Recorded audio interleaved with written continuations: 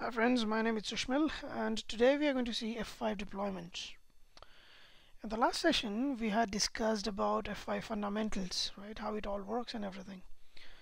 Today we are going to see a few deployment scenarios that include one ARM deployment, two ARM deployment and NPath, or we call it as DSR, direct server return deployments. Three major types of deployments that we have. So let's get going.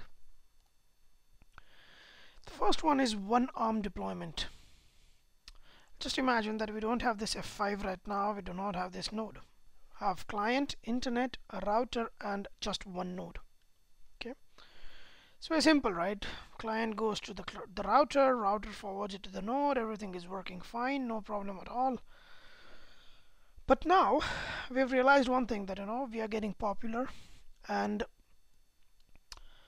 this node, let's say, is running a service of 80, is getting a lot of traffic which is affecting the performance, right?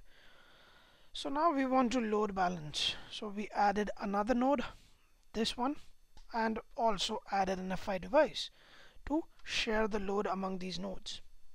Perfect, right? So now what we are going to do is we want to deploy this, right? So when we are talking about deployment, let's say we are very popular and if we take a downtime, stop our servers, deploy our F5 and another node, it will take a lot of time, and if we do that, then our reputation is affected, right? Our clients are affected and we might lose our popularity. So we do not want long downtimes.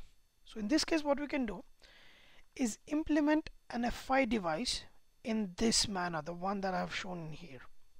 It's called one ARM deployment.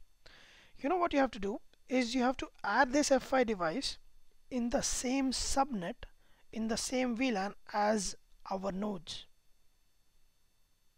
right? That means the virtual IP that we will have is going to be in the same subnet as the nodes. It's easy because of course there is a switch somewhere in here, right? They all are connected to a switch, for example layer 2 switch, right? So we just have to add a cable and a device. That's all that we'll have to do, and of course another server in here to this particular port of a switch. Okay, perfect. So what are the challenges that we have with this? Let's say client, let's say our virtual IP is 20.0.0.5, which is on this F5, right? So what client will try to do is client will try to reach 20.0.0.5, goes to the router, router will forward the request to 20.0.0.5. Perfect. What we have done in this virtual server is, this is my VIP. I'm saying that load balance on pool 1. Pool 1 is this. Okay, this node is also having service 80, this node also having service 80. So pool is node colon service, right? So this is our pool member number 1, pool member number 2. Now we are load balancing fine, but still we have a problem. If you see, before we deployed this server and this F5 device, we had this node, right? This node has a default gateway of the router. If we want to replicate that server, this server also has the default gateway of the router. What is happening? Just pay attention now. Client is going to the internet, to the router. Router is sending the packets to F5. F5 sees that I have to load balance on node 1 and pool member 1 and pool member 2. It sends the packet in here or in here. These pool members, they're going to view the packet, they're going to view the request, form a response and send to the default gateway, not to the F5 but default gateway. So we have asymmetric routing. We are going this way, and while coming back we are not going this way, we are going directly to the router. That's a problem. It works. If we want to make it work, it works, no problem. The thing is, we will not be able to utilize the full feature set of F5 big IP LTM. If we want to be able to do that, then we'll have to make further changes. The changes are very simple. What did I say? This is 20, right? 20.0.0 something. Let's say this is 20.0.0.5, which is my virtual server, right? Virtual server. Client is with source IP, let's say 30.0.0.1, right? Destination will be 20.0.0.5. Okay. This packet comes to F5. Now F5 is talking to these nodes. What will happen? Destination is changing to, let's say, 20.0.0.10 and 20. This is your pool number 1, pool number 2, pool member number 1, pool member number 2, right?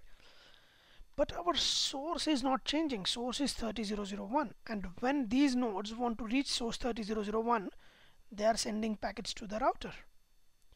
What we can do is use NAT, source NAT, SNAT, or there's another word, another full form for this is secured NAT. Perfect.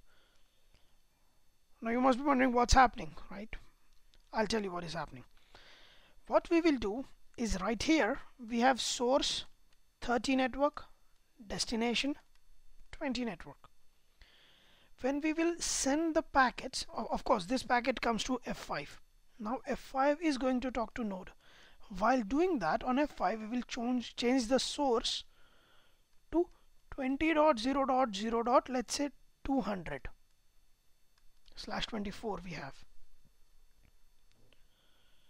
What advantage this has is, now node received a packet with a source of 20 and destination also 20.0.0, whatever that is, maybe 11 or 12 or 10, whatever that was, right?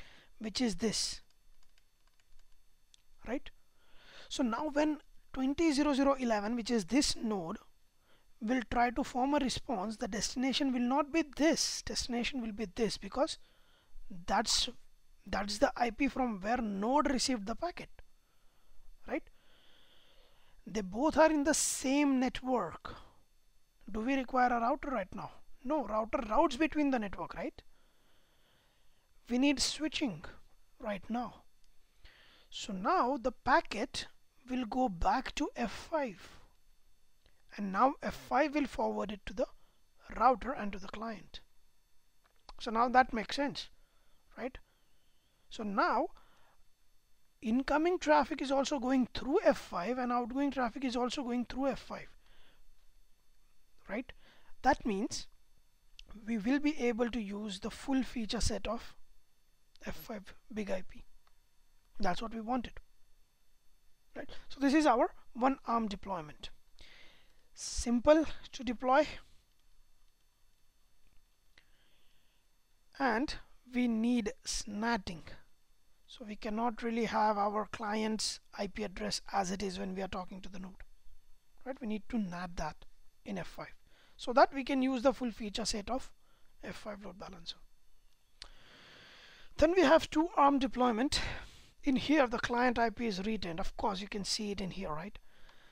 In this case we have F5. The virtual IP is not in the same subnet as nodes, and on these servers we have F5 as the default gateway. So packet comes in, packet goes out. Perfect. This is two ARM deployment. scenario number 1.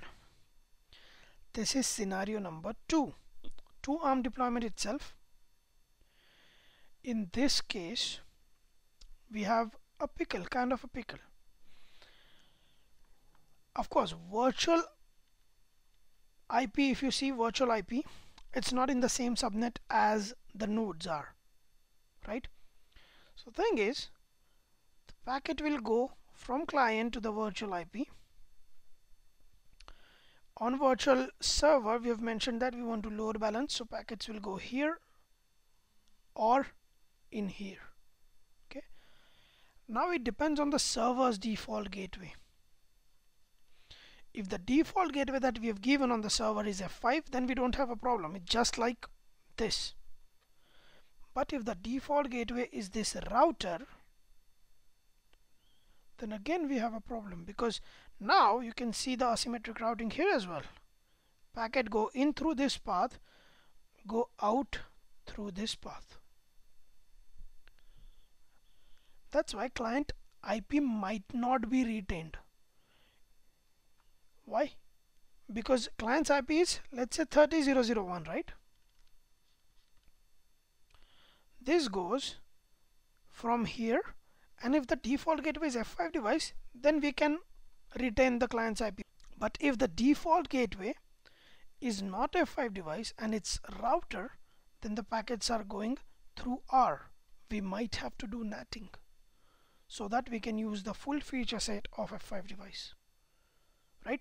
So what we will do is, in here we will do NATing so that the client can go in through F5 device to the routers, to the servers, and from servers they will come back from F5 itself. This type of deployments are done in a scenario when, sometimes in some scenarios servers also initiate connections. So when server is initiating a connection, we want that connection to go through the default gateway. But when client is doing that through virtual IP, then we want this path to be preferred while going out as well, right? So in this case we use two-armed deployment. So then there is n-path deployment, which I will explain you in here. In here itself, it's just like one-arm deployment, but you remember what we also call it? Direct server return, DSR. So the traffic goes in through this router, goes to the F5, we balance the load, but while going back, see the normal scenario? Direct server return. Server is returning directly, not going through F5. When I was explaining you one-arm deployment, I told you this is fine. It's not a problem. It's just that we will not be able to utilize the entire feature set of F5. Right? So now in the last one, the packets are going in, going to F5. We are just doing the load balancing. Right? No other feature set, very few feature sets or very few features that we can use from F5 big IP.